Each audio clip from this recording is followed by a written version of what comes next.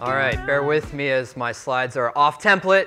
So I have my notes over here. And also, I'm super happy to hear that more people know about GraphQL than watch the Oscars. New milestone. So morning, everyone. I'm super thrilled to be part of this summit. And I also want to share my personal experience with all of you about this project that I've been working on for the better part of 7 years, GraphQL. And for those of you I haven't met yet, my name is Byron, and for 10 years, from 2008 to 2018, I worked at Facebook as a product designer, manager, and engineer. I spent the first half of my tenure helping Facebook make the transition to mobile, and the second half building and sharing open source technology. I worked on some projects you probably already know. I was an early contributor to React. I'm the author of Immutable.js, and I'm one of the co-creators of GraphQL. And these days, I support web engineering at Robinhood, where we're democratizing access to our financial system. And by the way, if that mission resonates with you at all, please get in touch, because we have a ton of ambition, and I really need your help. So I eventually want to tell you more about what GraphQL is and does, if you don't already know. But I think what might be interesting is to first tell the story of the initial conditions that led to us building it in the first place. Facebook was built for the web. In fact, even our native mobile apps were really just thin wrappers around our Facebook mobile website. We bet big on the web. And I remember when Steve Jobs introduced the iPhone in 2007. He called it a breakthrough internet communication device, and he made sure that Safari, the best web browser in the world, was running on iPhone. And then Google, the biggest name in web and the creators of Chrome, responded with Android later that same year. And we thought, hey, these two are going to compete on having the best mobile web browsers, and we're going to build the best mobile web experience. Boy, were we wrong.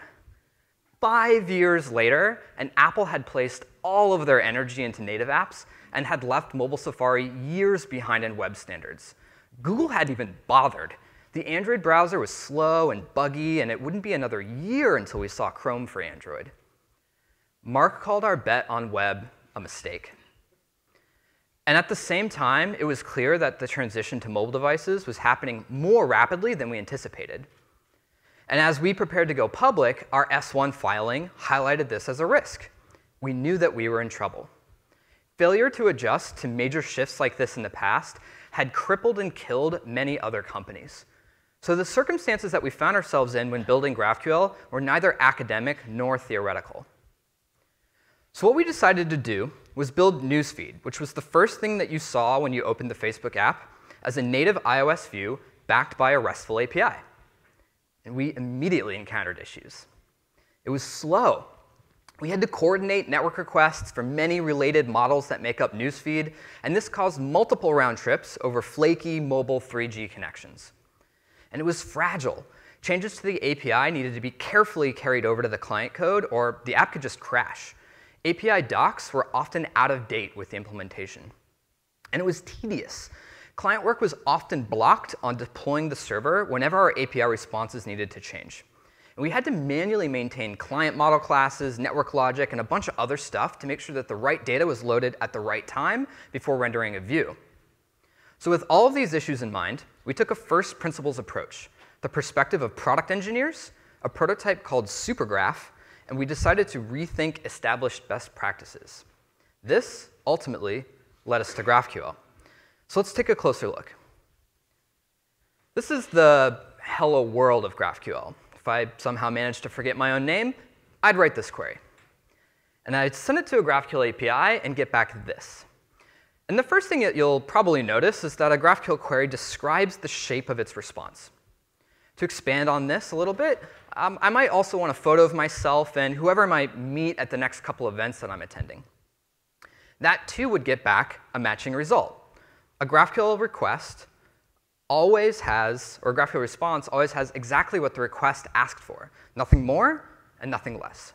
And there's plenty more to say about the GraphQL language, but here in just these couple examples, we can get a clear sense of how it works. And GraphQL ultimately helped us solve the problems that we are encountering with RESTful APIs. And first of all, it's fast.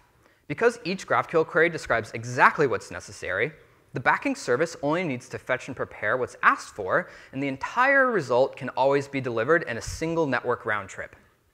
and it's robust. GraphQL APIs describe what's possible with static types. Clients describe their requirements with GraphQL queries, which are really just selections over those types. And that means that a query can be verified before it's run, actually before you even commit it into your client-side code base. And on the server, changes to GraphQL types can be statically checked for breaking changes, which eliminates an entire class of software risk. And it's empowering. A GraphQL client describes exactly what they need, which means that they're rarely blocked by waiting on some server-side change. And this means that GraphQL APIs never need to version. In fact, 7 years later, Facebook is still on version 1 of its GraphQL API.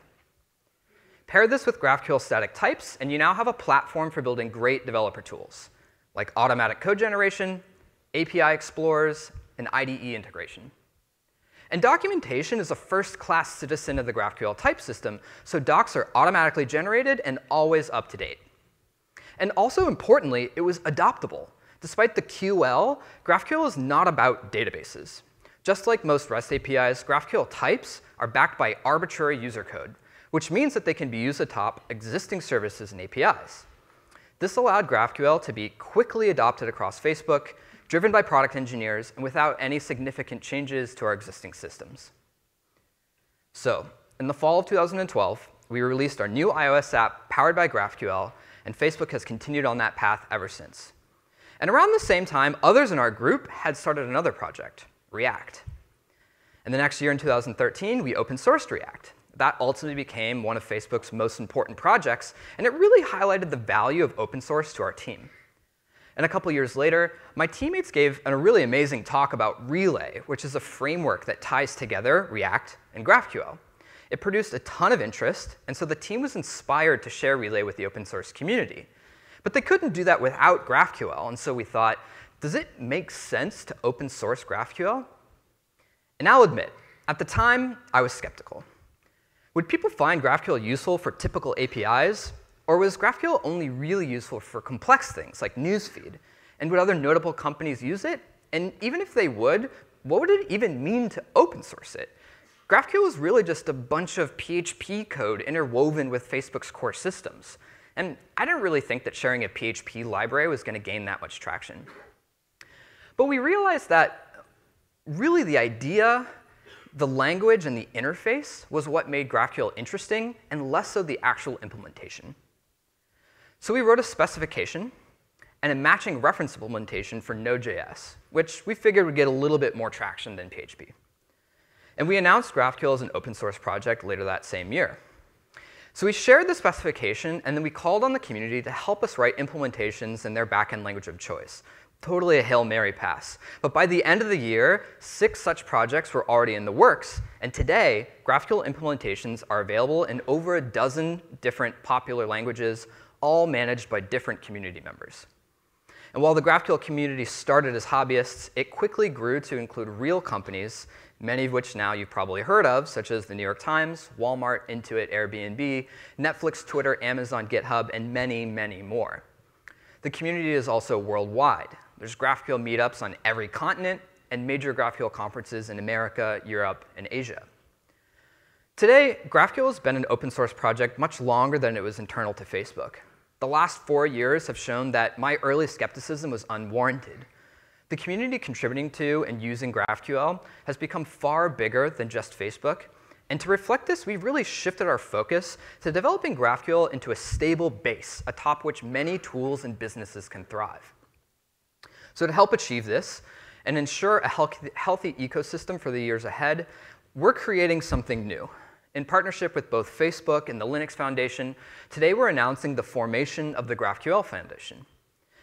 And so our mission with the GraphQL Foundation is to accelerate development of the GraphQL ecosystem and ensure and enable widespread adoption. And we want to do that in 2 important ways.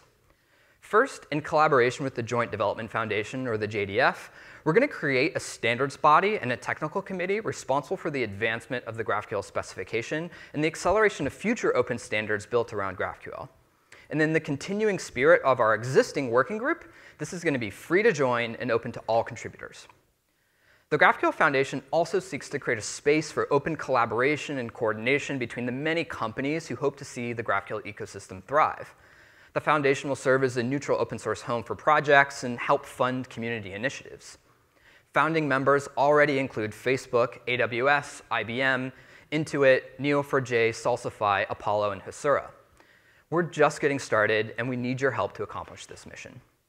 So if this sounds like something that you or your company are interested in participating in, please learn more at foundation.graphql.org. And thank you so much for listening to me out. Thanks. That's all. That is, first of all, awesome. If you ever get sick of Robinhood, can you come run the Linux Foundation? Like, you did such a better job than I did explaining that.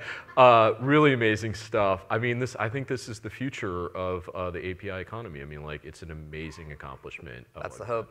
Yeah, thank you. Thank Thanks. you so much.